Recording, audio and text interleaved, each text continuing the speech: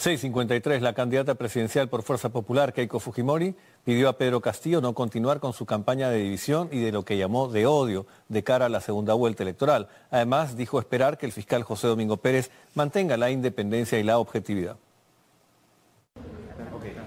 Pistoletazo de salida a la segunda vuelta con mensaje directo a su contrincante Pedro Castillo. Yo le hago una invocación a no seguir con su campaña de división y de odio, como la que está haciendo todos estos días. En el jueves de reinicio de campaña, Keiko Sofía Fujimori cuestionó al postulante de Perú Libre, indicando que está polarizando el escenario. Lo que pasa es que él hace mención a la lucha de clases, hace mención a dividir a los peruanos entre ricos y pobres, los peones y los trabajadores, y ese tipo de división le hace mucho daño a nuestro país. Enseguida ocupó su atención en el fiscal José Domingo Pérez, quien calificó de inédito que una investigada por encabezar una organización criminal pueda ser quien asuma la primera magistratura del Estado. Además, el integrante del equipo Lavallato indicó que se sentía bajo amenaza. Lo que quisiera el señor fiscal es ser también un personaje político en esta campaña y eso no le corresponde. El señor Pérez, si le insisto con el tema, ha señalado que su dicho es una amenaza. ¿Usted amenaza al señor Pérez? No es ninguna amenaza.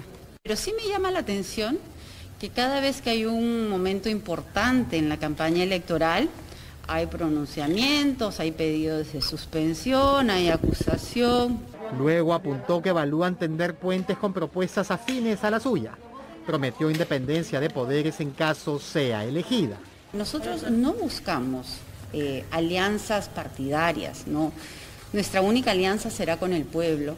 Lo que se busca es las coincidencias en los planes, las coincidencias en la forma en cómo, sobre todo, vamos a enfrentar la lucha contra la pandemia y cómo reactivar la economía.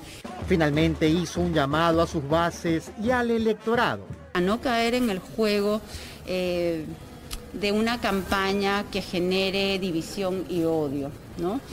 Yo me voy a preocupar siempre de transmitir nuestras propuestas y que lo que se pueda transmitir en el medio de esta tragedia sanitaria es fe y esperanza. Esperamos que el otro candidato también haga lo mismo. Antes, la aspirante de Fuerza Popular tuvo un encuentro con vecinos de San Hilarión en San Juan de Lurigancho. La primera mujer en el Perú que entra ahora por tercera vez y esta es la vencida a la segunda vuelta. El punto de inicio buscando que en su intento de alcanzar la presidencia a la tercera sea la vencida.